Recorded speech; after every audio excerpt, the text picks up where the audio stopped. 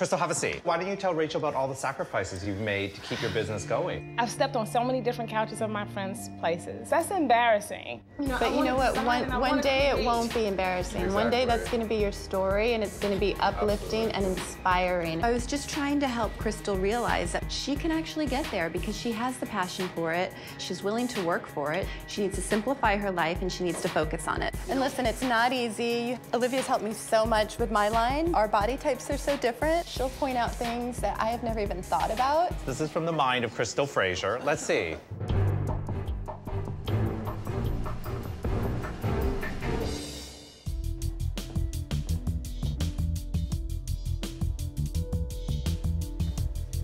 Okay, so tell us about this look. I thought that this would be cute, ivory and burgundy together, jacket and shorts. If you take the jacket off, a kimono top.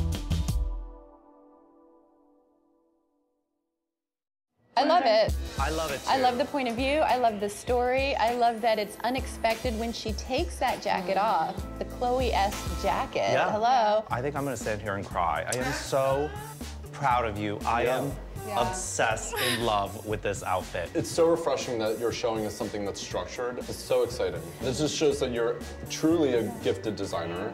This could scale up to a 12, a 14, a 16. It was just amazing that everyone had the same positive response. And I was just like, wow. I thought you were good when I saw you. I didn't think you were this good. Oh, It was so fully resolved. That is a professional designer. That is a real outfit. That is what stores are looking to buy. Oh my God! It is really cute on you. I would totally wear this. It's very cute. Olivia says it all because generally she hates everything.